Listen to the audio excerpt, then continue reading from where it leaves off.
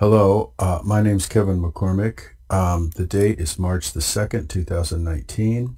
I'm sitting here at my computer and I'm making a video and slide presentation. And this is my effort to demonstrate the basic nature of the Federal Reserve monetary system.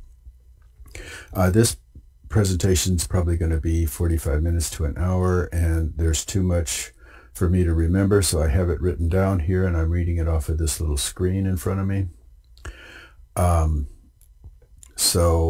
I hope there's not too much light reflecting off my glasses and things like that. But anyway, I'm a member of the Green Party, and I've been studying monetary reform concepts for the last few years, and this is what brings me to making this video. I'm not an economist, and I'm self-educated on this topic. That said, I hope you find this interesting. The Federal Reserve was created in 1913. Since that time, it has steadily grown in influence and power to the point where it seems that government policy is about little else than serving the demands of the banking cartel and the corporations it finances. This 2009 quote from Senator Dick Durbin of Illinois sums up the situation. And the banks. Hard to believe in a time when we're facing a banking crisis that many of the banks created are still the most powerful lobby on Capitol Hill, and they frankly own the place.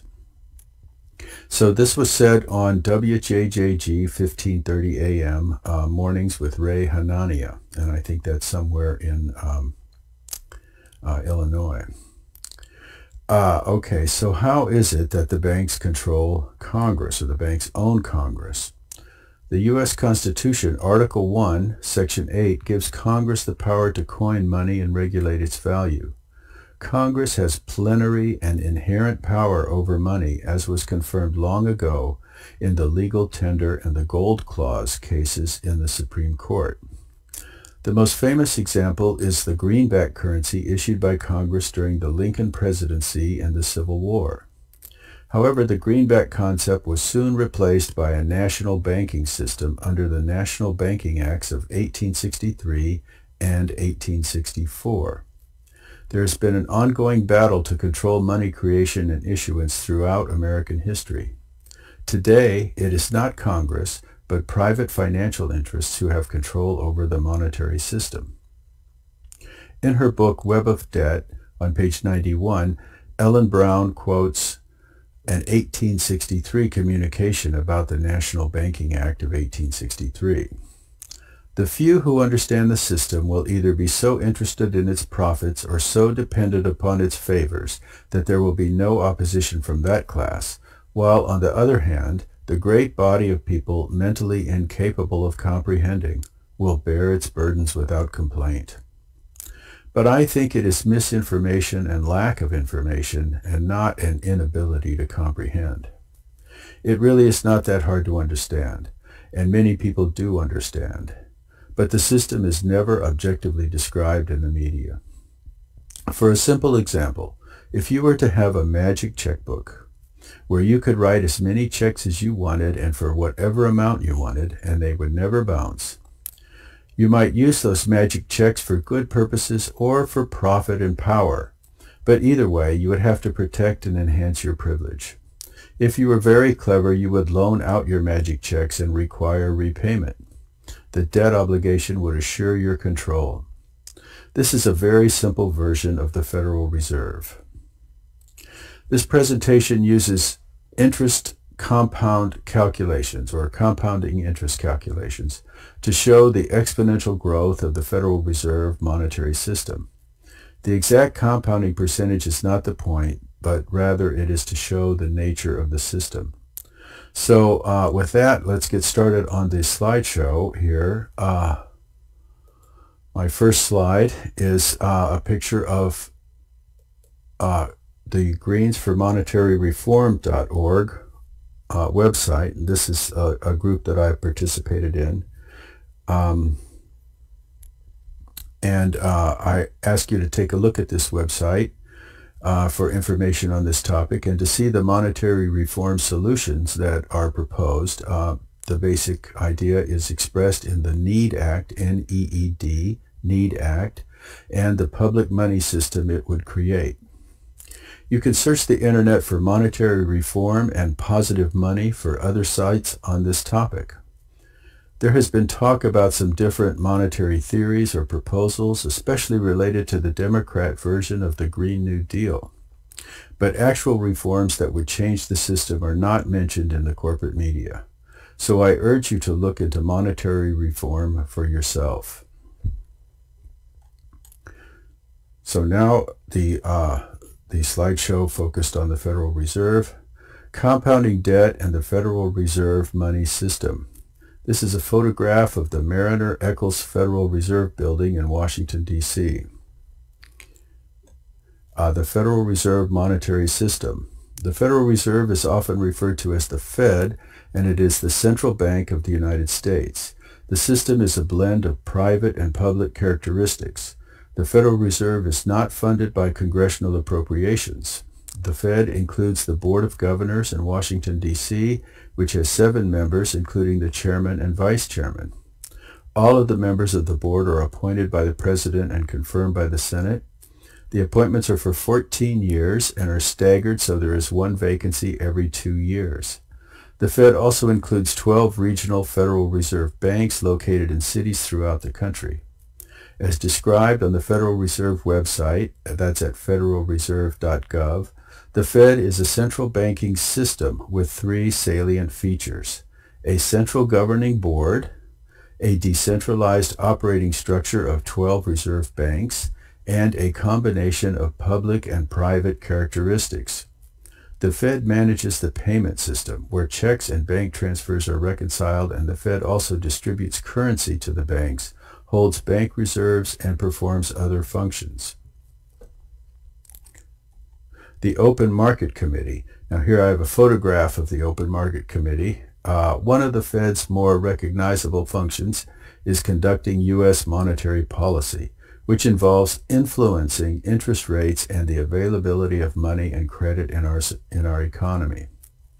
Monetary policy decisions at the Fed are made by the Federal Open Market Committee, which includes the 7 members of the Board of Governors, the President of the New York Fed, and 4 of the other regional Federal Reserve Bank presidents.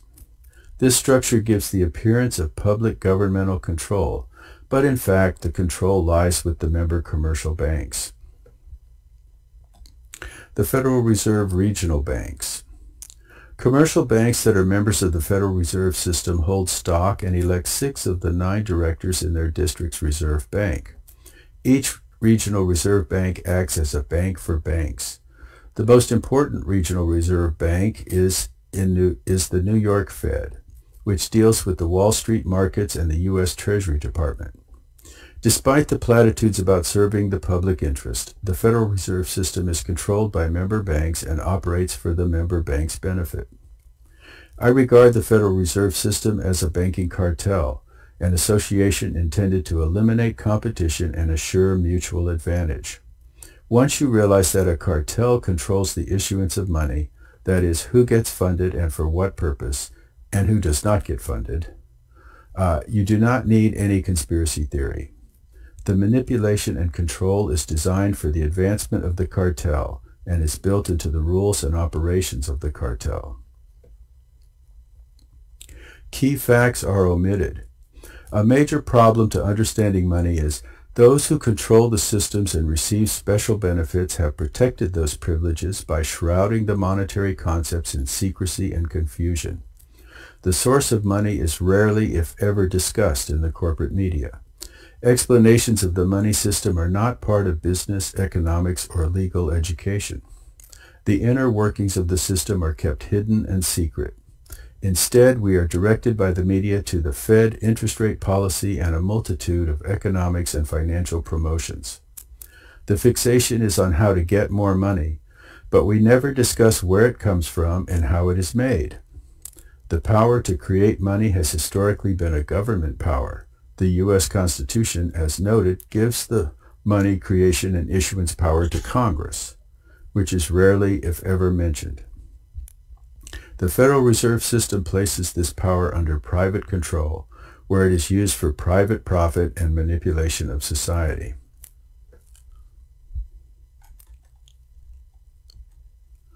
Fed member banks create money. More than anything else, the Federal Reserve System is a banking association in which the member banks have control of the power to create and issue money. The question of what is money has many answers. Money is a creation of the human mind. It is a means of payment, a store of value, and the thing that makes the world go around. Where money comes from is a mystery to most people. But after a little investigation, you will learn that money in our society is a bank account entry, which can become currency, a payment, or anything else you would use money for. This is based on laws which give banks a special privileged status. These bank account entries make up around 97% of the money supply and are created when a commercial bank issues a loan by crediting the borrower's account. The other 3% of the money supply is made up of coins issued by the government. So the Federal Reserve note. The combination of private control and government power is a vital aspect of the Federal Reserve. This is demonstrated on the Federal Reserve note itself, where it states that this note is legal tender for all debts, public and private. This is a significant advantage over private banknotes, which may or may not be regarded as good payment. A private banknote system was known as the free banking era in American history, and you can find information on how banknotes were discounted during that time. Yet the banking cartel retains the right to determine to whom and for what purpose it will make loans and issue money.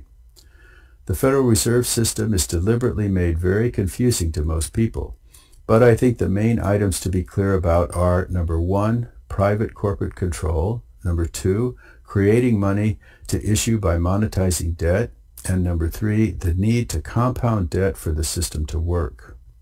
I would say the system is designed so that it can be public or private, depending on which face best suits the banking cartel. Compounding debt. The money system must continuously expand by compounding debt in order for the existing debts and interest to be paid with money created by subsequent debts. This monetary inflation can be modeled using the math of compound interest, because the interest will be the key factor in how much the debt should be compounded to make repayment possible.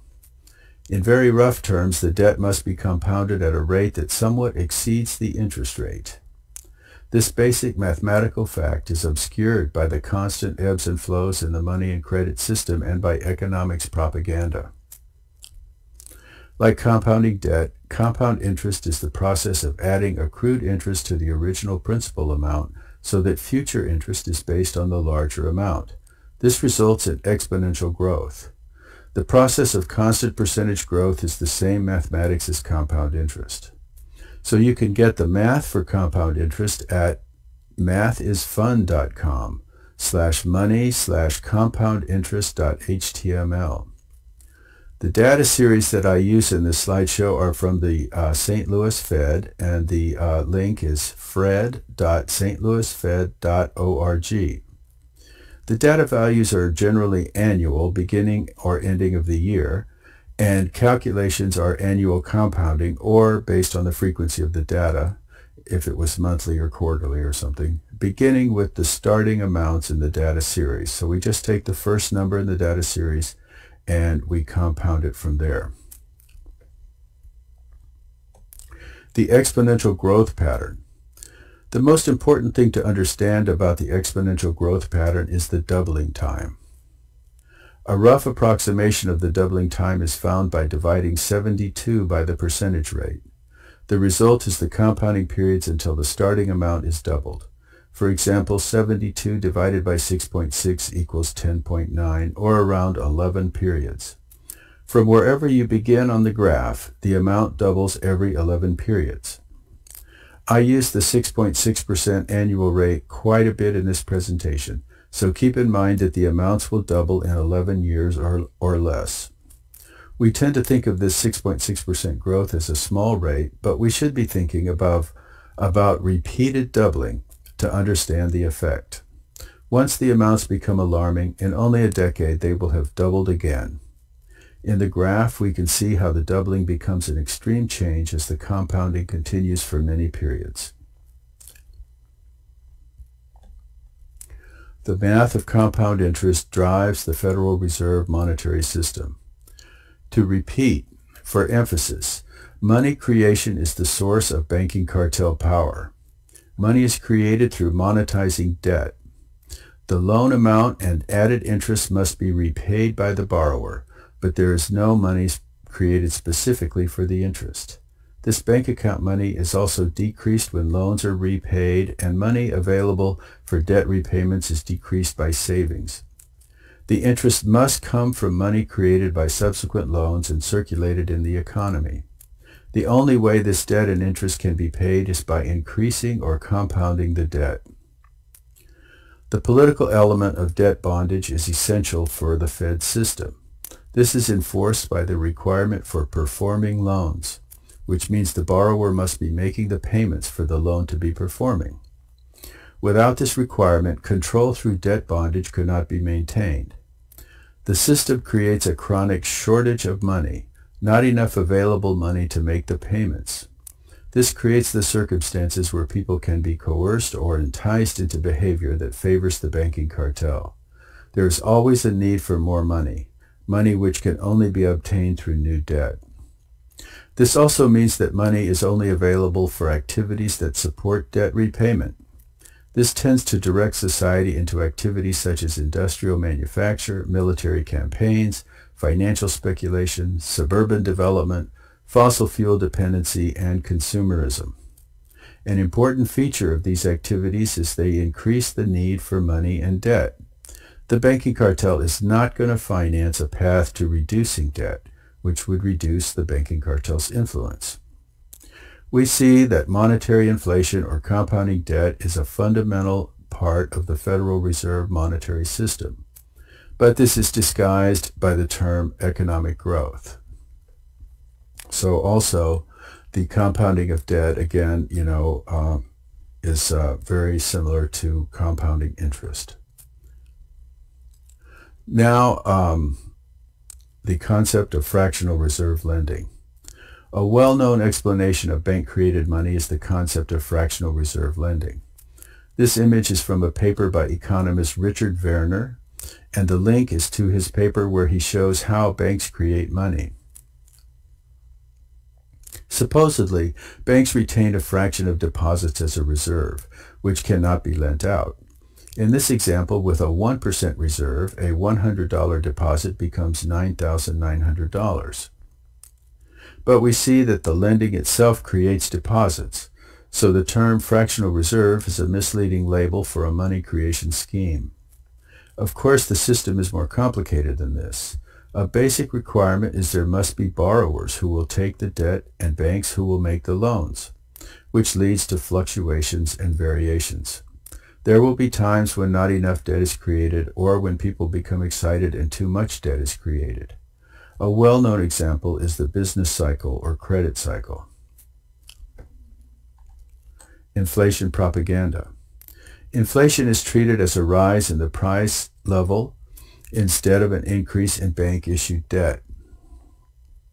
Rises in asset prices are usually not described as inflation. Economics propaganda places the cause of inflation as an increase in government printing of money, which denies the primary means of money creation, banking cartel credit. Economics propaganda also defines cost-push inflation and demand-pull inflation, in which wage increases are the main cause of inflation. In short, the public is constantly directed away from compounding bank debt as the cause of inflation. Inflation is seldom identified as necessary for the Fed monetary system, but the history of inflation is the strongest evidence. The proof is in the pudding, so to speak. Bank money creation is the way 97% of the money supply is created, so it is ridiculous to ignore the Federal Reserve System as the cause of monetary inflation. You see the two little graphs on the bottom of this slide. One is a standard scale on the left, and on the right you have the logarithmic scale. I have noticed that many graphs of economic data, including stock price charts, use a logarithmic scale instead of a standard scale. The logarithmic scale increases by powers of 10, which hides exponential monetary inflation by making it appear as an ordinary linear increase. So you can just look at these two little graphs and see that on the left, the standard scale, the increments are, you can see on the vertical axis, 100, 200, 300, 400. So it's going up by 100 each time. But on the right-hand side, the logarithmic scale, the increments are powers of 10. So it begins with 1 and then goes to 10 and then 100 and then 1,000. So this makes exponential growth appear to be just a straight line rather than the curve, as you can see on the left-hand side, where it's very clear that you have exponential growth. So now, so far we have focused on the political nature of the Fed and how the actual facts are hidden or disguised in the information given to the public. But now we're going to match the loans to the money supply. So we'll look at some facts and figures from the available data. The credit issued by commercial banks is regarded as their assets, since banks collect interest on these loans. As described earlier, these loans become the deposits that create the money supply. As expected, we see a very close relationship. Here we compare bank assets with the M2 money supply. After 2012, the M2 is a bit higher than the bank assets, which is probably a result of the Federal Reserve quantitative easing program, which began after the 2008 financial crisis. So you can see the red line is the bank assets and the blue line is the M2 money supply, and we will talk more about M2 in just a minute. Okay, so the M1 money supply. M1, these money supply figures are aggregates where different categories of money are added up together. So the M1 includes money that is readily accessible for spending. It consists of currency, traveler's checks, demand deposits, and other checkable deposits such as draft accounts. The largest part of M1 is the demand deposits. M1 has roughly followed a 5.75% compound interest curve. The growth rate fell well below this 5.75% level in the 1990s until the 2008 financial crisis. After 2008, M1 has roughly followed a 9.6% rate of increase. This rapid increase was probably part of the bank bailout and quantitative easing programs. Recently, we have seen improvement in the economy as M1 has moved back up to the 5.75% compound interest curve. At the end of 2017, M1 was around 3.5 trillion. The M2 money supply. M2 is an aggregate that includes a broader set of financial assets held principally by households. M2 includes M1, cash and demand deposits, plus savings deposits, time deposits like CDs, and money market funds. The M2 increase has followed a compound interest rate of 6.6%, about 1% higher than the M1 aggregate. In 2017, M2 has risen to more than 14 trillion. The base money supply. The base money supply is the sum of currency, Federal Reserve notes and coins, plus deposits in the Federal Reserve itself, which are the bank reserves. These reserve deposits are not available in the economy and are part of the internal bookkeeping of the Fed monetary system. The main components are Treasury securities and agency mortgage-backed securities.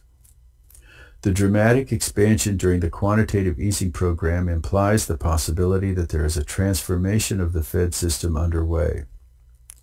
The inference is an attempt to insulate the system from debt deflation and insolvency by providing an arbitrary money source. As we have seen, the M2 money supply is dependent upon lending activity, which implies interaction with the public, while base money depends on Federal Reserve policy decided by an elite. Perhaps the Federal Reserve is laying the groundwork to be even more independent of federal government policy and democratic influence. Now we have a measure of the use of money in supply in society. So this is the U.S. gross domestic product. The GDP measures the market value of the goods, services, and structures provided by the nation's economy in a particular period. GDP is a measure of money transactions based upon prices. The concept of money velocity is a measure of the turnover of money in the economy. The formula is V equals GDP divided by money. GDP has risen from $542 billion in 1960 to $19,845 billion in 2017. GDP was above the 6.6% compound interest curve until the 2008 financial crisis. It appears to now be following a 4% compound rate. Total private credit. Private credit is the outstanding amount of credit extended to non-financial corporations, both public and private, households, and non-profit institutions serving households. We must note that not all lenders have the privilege of creating money. There are many lenders, such as finance companies or retail creditors, who have savings or who borrow money and lend it at a higher rate, or they simply defer payment. So unlike the relationship between commercial bank assets and the money supply, private credit does not necessarily lead to growth in the money supply. Private credit has followed a compound rate of 8.6% or higher, which is around 2% higher than the M2 money supply growth rate. Private credit grew from $393 billion in 1960 to $28,435 billion in 2018. Importantly, usury laws that limited interest rates, fees, and penalties on consumer debts were seriously undermined in the late 1970s and 1980s. During this time, private credit grew at rates that were often well over 10%. This private credit data is an important indicator of how usury has become widespread in our economy, and I would suggest it is closely related to the growing social problems we have experienced. So now let's look more closely at total private credit.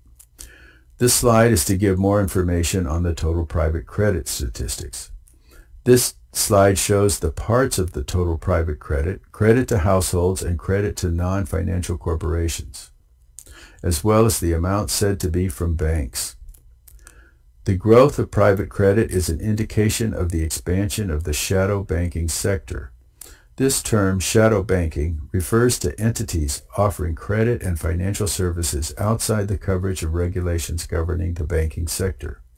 In fact, many banks engage in financial activities that are not reported as bank credit. These activities include off-balance sheet securitizations, that would be like asset-backed commercial paper, hedge fund risk through off-balance sheet credit default swaps, and other things, including the infamous mortgage securities.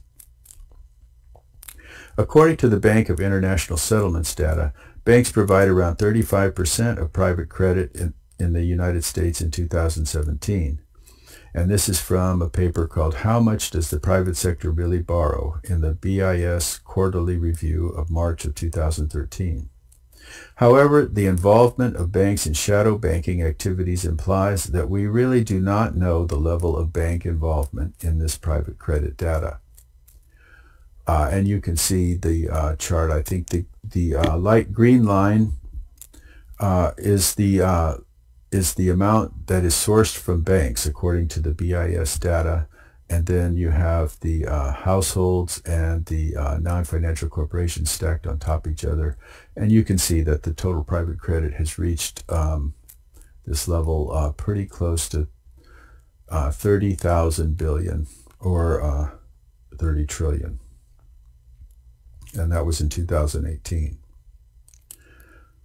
So now let's compare M2, the GDP, and private credit. Both GDP and private credit are higher than M2.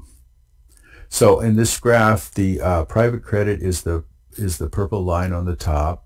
The M2, the GDP is the blue line in the middle, and the M2 is the green line underneath.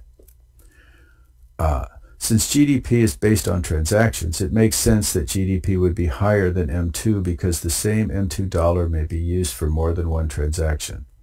Recall the money velocity concept. This graph shows that money velocity was 1.47 in 2017. And if you look on the right-hand side of the graph there, you have GDP being 147% of M2, which would translate to 1.47 in terms of money velocity. Private credit exceeded GDP in 1985 following the Reagan administration, when it and GDP were around 190% of M2.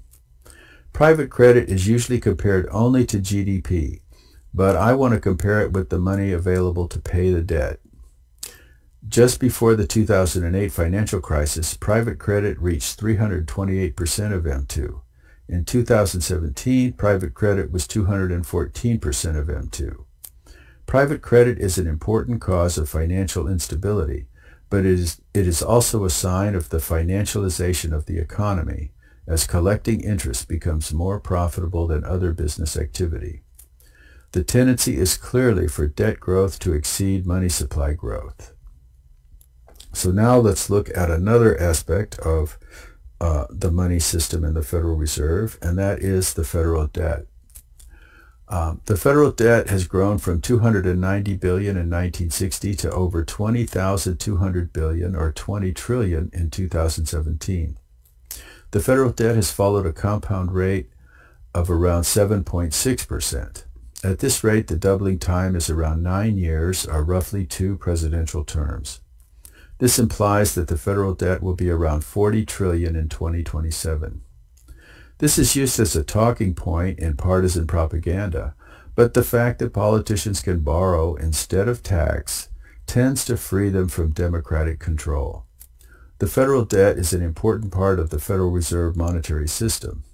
We should recall that the income tax was instituted in 1913, as well as the Federal Reserve, at the same time as the Federal Reserve, so the government could support the debt. The federal debt treasury bond is used for bank reserves, used in financial markets, used for foreign treasury reserves, and used in foreign exchange markets. The treasury bond is not used in the domestic economy except as an investment. There are significant intragovernmental balances in the federal debt, so analyzing the federal debt is a topic in itself. At this point, we should realize that one problem we have in terms of paying the federal debt is where do we get the money without borrowing? Tax revenues would have to exceed expenditures for the federal debt to be paid, but this would interfere with the bank credit money creation process by reducing the money supply available for debt payments to banks. In fact, for this reason, balanced federal budgets are associated with economic recessions. Compare M2 and the federal debt. Some economists have said the federal debt is the source of money in the economy, but that is not reflected in the M2 money supply aggregate. This slide shows that the relationship is more complicated.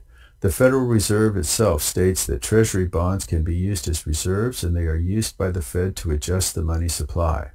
This is described as adding or removing liquidity by influencing bank lending activity. It is not in any way the source of M2. In 1960, the federal debt was 96% of M2 and dropped to 54% of M2 in 1974. In 1990, the federal debt exceeded M2, and in 2017, the federal debt was 152% of M2. According to the data series called the Federal Government Credit Market Instruments Liability Level from the St. Louis Fed, the total outstanding amount of Treasury debt instruments was around $17 trillion. Also, the 2017, the Treasury debt in the securities markets was reported by SIFMA to be $14.3 trillion. SIFMA is the acronym for the Securities Industry and Financial Markets Association. To get SIFMA data, search for SIFMA Treasury Issuance Outstanding. M2 has not followed either measure of federal debt very closely. So just to give a little bit more explanation on this slide, because people don't really see this kind of stuff. You have the federal debt, which is the purple line on top, and that's what everyone talks about. But then there's the orange line, which is the credit instruments that have been issued. So that's treasury bonds, various other instruments. I don't remember all the names, but those are out there in the economy, not in the economy, but they're in the financial markets. And then there's the intergovernmental debt, which is money that's owed to Social Security and other federal trust funds. And that's the difference between the credit instruments and the total federal debt. So they do basically kind of follow each other, but they do not really relate very well to the M2. So that was the main point I wanted to make here, and also how the M2 money supply and the federal debt are not really as closely related as people might think. Okay, so now interest on the federal debt. This is of some concern, I think. This chart shows interest on Treasury debt securities on a gross basis. The data is from the whitehouse.gov/OMB/historical tables, and specifically Table 8.5, Outlays for Mandatory and Related Programs, 1962 to 2023. The estimated net interest payments for 2018 is $310 billion, which is about 8% of the federal budget. The intragovernmental interest payments are mainly to Social Security and other trust funds, as I said, and to the Federal Reserve. So the total gross interest would be $504 billion, and that's indicated there. So, and you can see that the interest payments are following the 7.6% compounding curve that also applies to the federal debt. And I have the 6.6% line for M2, which is underneath, showing how the interest payments are moving further and further away. And this is the exponential pattern. As you move out into compounding periods, the amounts become more and more extreme. So now let's look at the population and see how all of this relates to the people. So since 1929, the U.S. population has followed a 1.1% compound growth rate, and the population as of 2016 is estimated at 326 million. Now, per capita money and debt. So M1, M2, federal debt, and private credit are divided by the population. This graph shows the amounts on a per-person basis. I simply divided the monetary aggregates by the U.S. population for each year. This is a graphic example of monetary inflation and the effect of the constant compounding of debt and debt money. In 1960, the federal debt plus private credit was 226% of M2. In 2016, the figure is 366%. So this is a graphic demonstration of how there is never enough money to pay the debt. And I have some numbers here just to kind of dramatize this a little bit. In 1960, private credit was $2,176 per person, federal debt $1,607 per person, and M2 was $1,668 per person. And I talk about M1 here also, $792 per person, but M1 is included in M2, so let's don't be confused by that. Now in 2017, private credit is $87,000 per person, federal debt $52,000 per person, and the M2 money supply $41,000 per person. So now let's compare M2, M1, and the CPI. So the CPI, the Consumer Price Index, and this is a well-known measure of price inflation. It's used to calculate cost of living adjustments, and it's the general figure that's quoted in the media when they talk about inflation. So in other words, the media's reference to inflation is price inflation as measured by the consumer price index. How much do things cost rather than how much money is there? The money supply has inflated much more than the CPI, and inflation-adjusted or CPI-adjusted wages would not have increased anywhere near the increases in the monetary aggregates. So M2 has shown a 4,000% increase, M1 a 2,000% increase, and the CPI has shown a 700% increase, and this is from 1960 up to 2016. Okay. The Federal Reserve monetary system forces debt onto the public. The Fed banking cartel has one primary source of power and influence, and that is money creation, as we've said. Banks issue money by lending for activities they favor, and they use credit to influence or manipulate markets. Through lobbying and manipulation of the economy, the banking cartel and the corporations it finances are able to direct public policy to support ever-increasing debt. Federal military spending and student debt are well-known examples. Another example is policies that promote suburban development and automobile dependence. The activities that banks favor tend to create higher future demand for credit and bank money. And because the process of issuing money through debt, these activities are those where loans will be repaid. Payment is likely when the borrower either wants to repay or must repay the loan. I call this carrots or sticks. A carrot situation is where borrowers believe they will profit from price inflation using leverage. On the other side, there's the stick of necessity and lack of choice, where people feel they must go into debt. And there's inflation itself that raises prices and creates a need for more money. So now an example of a banking cartel credit. Banking cartel carrot. So this is the inducement or an activity that's rewarded. The real estate market is an example of a banking cartel carrot. In this graph, the market value curve is much higher than the mortgage debt curve, but one reason is that around 34% of homes are owned free and clear of mortgage debt. While many people have no mortgage debt and high equity in their homes, the equity in mortgage property is not as high as it might appear. This graph shows the basis of potential profits from real estate speculation. The compound rate of increase in real estate value is around 8.6% up until 2008. Interestingly, the compound rate of increase in mortgage debt was around 9.6% up until 2008. And I don't show those curves on the graph, but I did calculate them. And it's kind of one of those things about compound interest. You know, the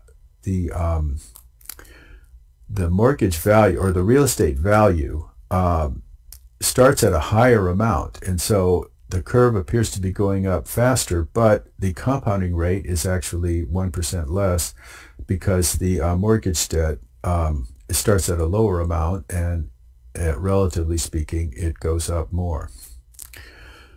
So property price inflation assures that mortgage loans will be repaid because the market value will usually be higher than the loan balance. Thus, property price inflation is essential to the banking cartel. Higher prices also increase the need for credit. Real estate inflation has come to be an integral feature of the property market, funded by banks loaning higher amounts each year. The expectation of real estate price inflation is deeply embedded in consumer psychology. Now, another area that's rewarded by the financial system. This chart shows the S&P 500 stock market index. The Federal Reserve is very concerned about the stock market. The justification I have heard is the wealth effect and the constant references to the stock market as a barometer of economic health and vitality. I suspect there are really two primary reasons for the Federal Reserve concern. Number one, a stock market crash can begin a large debt deflation and bring the system down. And 2, the stock market is part of the banking cartel control system. This is how they exercise a lot of control over corporations, besides most corporations having large debt to the banking cartel. There are many reports of how the Federal Reserve member banks own controlling interest in most of the listed corporations, at least the large ones on the stock market. It is a means of expanding economic control by financing corporate actors, and it provides speculative profits. We see here that despite great fluctuations, the S&P 500 has followed a 6.6% compounding curve from 1960 to the present. So now the other side, examples of banking cartel sticks. The installment or non-revolving debt level shown represents debts which are difficult for people to avoid. On the left-hand side, you have the installment or non-revolving credit outstanding, and on the right-hand side is a depreciation graph. Education and auto loans are the main components of the installment debt data here. Auto debt was $1.2 trillion in 2017 and has been leveling off in recent years, which may be partly due to an increase in automobile leasing. Student debt was near $1.5 trillion in 2017. It is interesting that the leveling off of car loans was compensated for by the increase in student debt to maintain the 6.6% growth rate. Automobiles are a necessity which must be replaced every few years, but automobiles depreciate at around 20% per year. This means the car owner will rarely have much equity and have to get a substantial new loan every few years. According to the internet, the average new car price is now around $30,000, but the car is worth less than $10,000 in 6 years. Depending on the price per gallon, the average American pays between $1,400 and $2,500 per year for gasoline, around $1,500 per year for auto insurance, and around $800 per year for interest on their automobile loan. This means over the 6-year use, the out-of-pocket cost is around $23,000, and with depreciation, the cost is over $43,000, assuming no major repairs or accidents.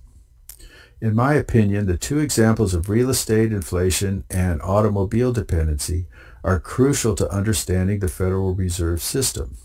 The suburban sprawl infrastructure that characterizes most of the United States is optimized for banking cartel profits and monetary inflation. It should not be a surprise that the banking cartel finances the developers who build the suburban infrastructure. If you have the idea of living in the suburbs and riding a bicycle or riding the bus to get around, you will find this simply won't work. The suburban infrastructure does not permit any alternative to the automobile. This is also the support for manufacturing and the fossil fuel industry, as well as home improvements, furnishings, and other forms of consumerism.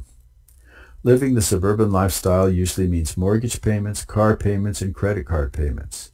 It does not take very much imagination to see how the banking cartel and its supporters have arranged American society so as to maximize their control and profits. So this next slide kind of focuses on student debt. Student debt has risen from $480 billion in 2006 to $1,524 billion in 2018. This data series only goes back to 2006, but the growth rate roughly matches a 9.6% compound rate. Student debt is a relatively new area for debt expansion. The social consequences of indenturing young people for their education are being experienced, and the growing demands for student debt relief and free education represent a possible setback for the banking cartel. Now, consumer credit card debt. Total revolving credit owned and securitized and outstanding. This is the name of the data series.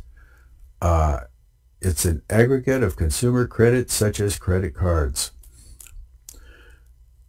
Consumer revolving credit exploded from $1.4 billion in 1968 to $38.8 billion in 1978. And again, this is when the usury laws and other consumer protection laws were repealed. and it is nearly $1 trillion at this time. From 1978 to 2008, it roughly followed a pattern of 11% compound interest. And now, after the financial crash of 2008, we see that it dropped down and it appears to be increasing again. Now, the revolving credit, just to give you an idea where that word comes from, you have a credit limit, you can borrow up to the credit limit, then you have to pay it down, and then you can borrow some more, then you pay that down and borrow some more, and so that's visualized as revolving. So that's why it's called revolving credit. Okay, so now total consumer credit.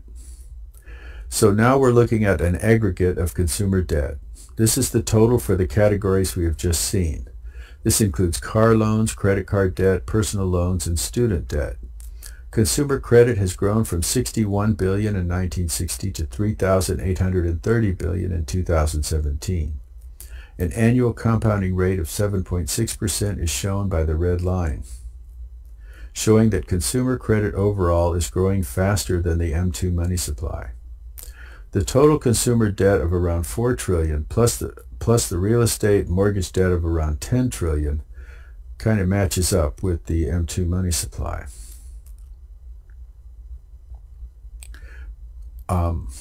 Income inequality. So this is the next slide here. I just kind of threw this in.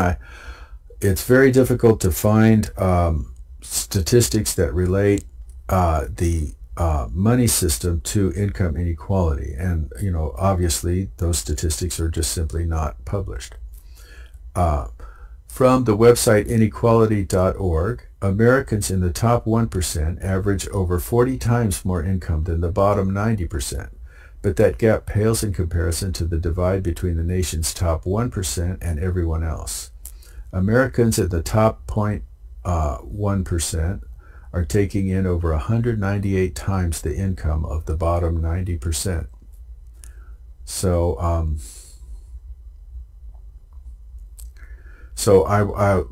there's a little bit of information on this. This is from, this graph is from a paper by Professor Emmanuel Saez called Striking It Richer, The Evolution of Top Incomes in the United States.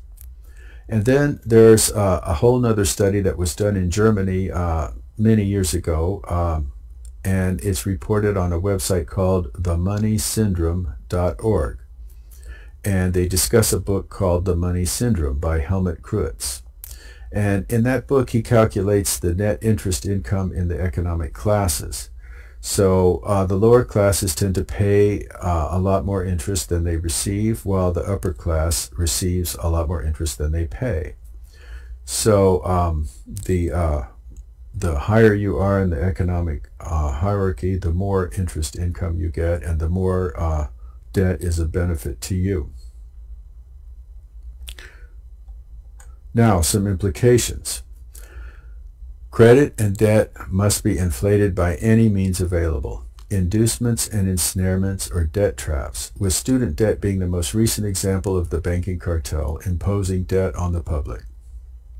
The Federal Reserve monetary system has been compared to a Ponzi scheme because of the constant need for new debt.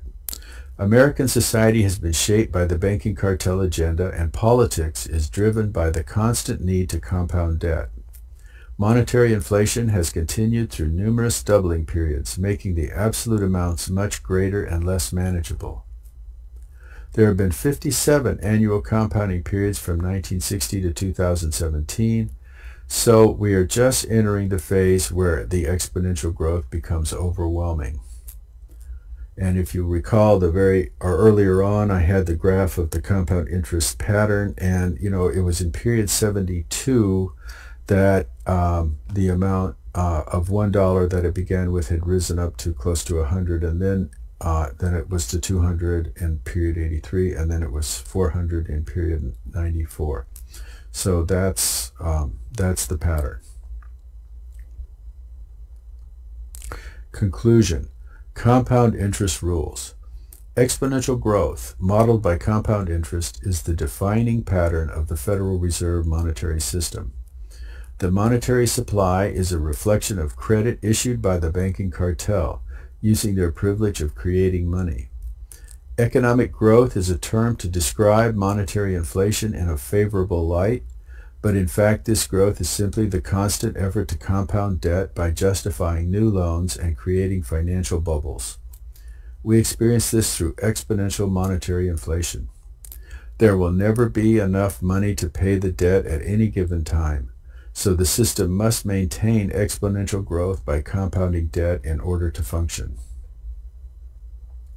So that wraps up the slideshow that I had, and thank you very much for watching. You know, I became interested in this topic as a result of trying to understand why politicians and the media were so unwilling to address climate change. I came to realize the needs of the banking cartel and the Federal Reserve monetary system were directly opposed to the actions we need to address global warming and environmental degradation. Control of the money system by an oligarchic elite is the foundation of corporate power. In fact, we have seen an ever greater concentration of power in the hands of this credit-based elite, and this presentation has shown some of how that process works. To support that elite in the face of climate change and social unrest, denial has become the philosophy of the establishment. When you cannot solve a problem, denying there is a problem will serve a psychological need. While many are concerned about the financial cost of adapting to climate change, I hope you see that the cost to oligarch power is the real concern. So while the political theater continues, the actual policies are all about the needs of the banking cartel. The necessary compounding of debt and need for more bank money is maintained by military spending, suburban sprawl, fossil fuel consumption, and consumerism in general. Corporate control of resources and economic sectors such as healthcare, agriculture, and transportation is funded by the banking cartel, and great effort is made to prevent competition or alternatives from arising. Of course, global warming is not the only problem which is worsened by the Federal Reserve monetary system, but global warming makes it clear. The future under the banking cartel is dismal and hopeless. Please make it your business to question the money system and demand reform to make the money system into one which serves the public interest and is appropriate for the future. And again, thank you very much for watching, and I wish you the best and good luck to you.